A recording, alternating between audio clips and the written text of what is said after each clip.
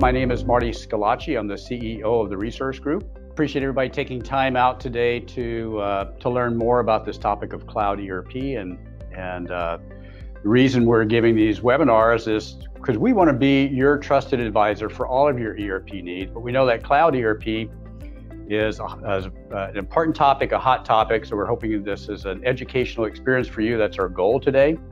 Why are our clients migrating? What are the top reasons our clients are migrating? You'll be more informed about when that transition should happen, why it should happen, and what that looks like.